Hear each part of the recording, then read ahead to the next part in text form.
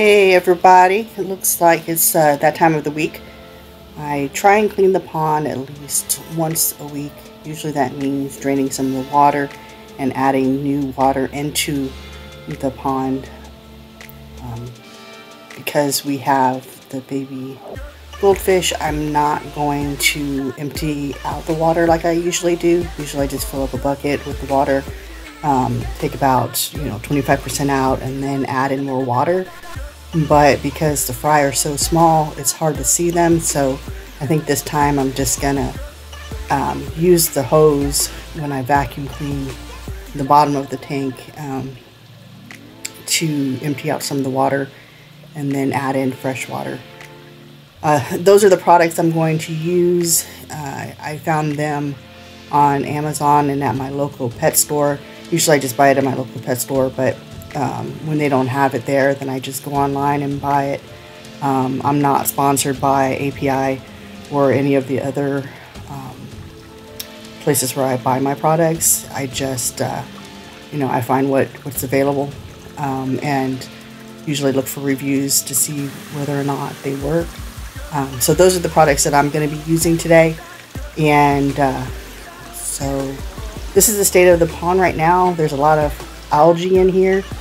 It's been really warm lately, so the algae's out of control, which I guess is good for the fry because they've been hiding in it, so it's not too bad, I guess. Anyway, there's the bucket I'm going to use in order to empty out the water and the vacuum hose, and usually I just put the vacuum hose in there and then it sucks out all the poop in the water. Usually the fish are nosy.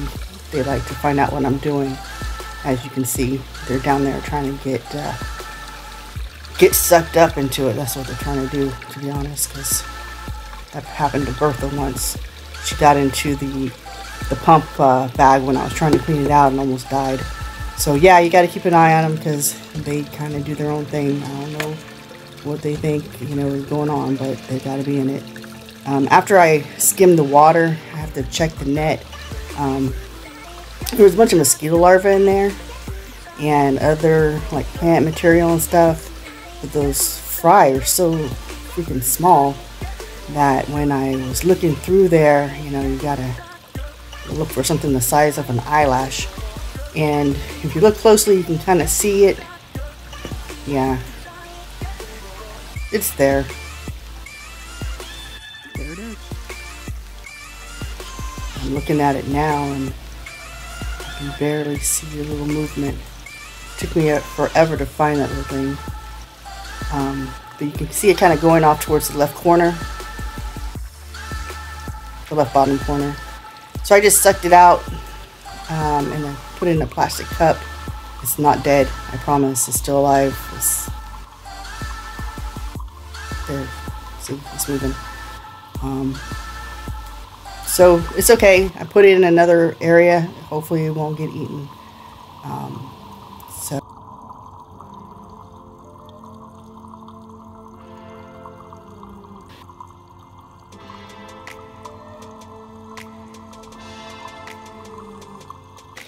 Here I'm putting in the lily, the tablets, the fertilizer. You just stick them in the pot and press it into the soil as far down as you can go.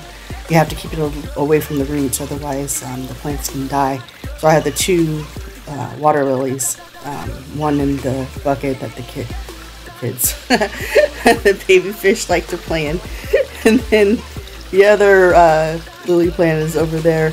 I only had one flower. It's the flower that I used in my profile picture. It was yellow. I don't know about that pot right there. Nothing grew.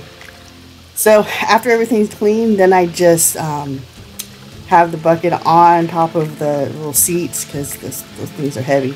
So I just sit it on there and then just kind of tip it over and let the fish play in the water as it comes out because they're crazy like that. They like to play in the water. And then once it's filled up pretty high, I'm done. So that's about it. Goes pretty fast. Sometimes I get distracted. Sometimes I just sit and watch the fish. play, but that's my my whole process for the most part. Once a month, I take the 2 pumps and I clean those out. I'm probably going to do the pump over there that lost the top this weekend sometime, because there's a bunch of algae in there, so I need to get that cleaned out. So that's basically it. If you want to try any of the products that I have some affiliate links for Amazon in the description box, and otherwise just enjoy the fish swimming around doing their thing. Peace.